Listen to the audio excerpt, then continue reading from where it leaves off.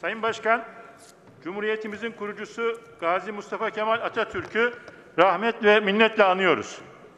Mustafa Kemal Atatürk, askeri dehaya sahip bir komutandı. O, entelektüel bir aydındı, geometriye meraklıydı, bilimsel gelişmeleri takip ederdi. Milli dil, milli tarih konusunda şuurlu bir Türk milliyetçisiydi. Güçlü bir devlet adamıydı. O, Cumhuriyetimizin kurucusu, siyasi bir deha ve önderdi. Ruhu şad, mekanı cennet olsun. Ayrıca Azerbaycan ordusunun, kardeşlerimizin askeri başarısını kutluyorum.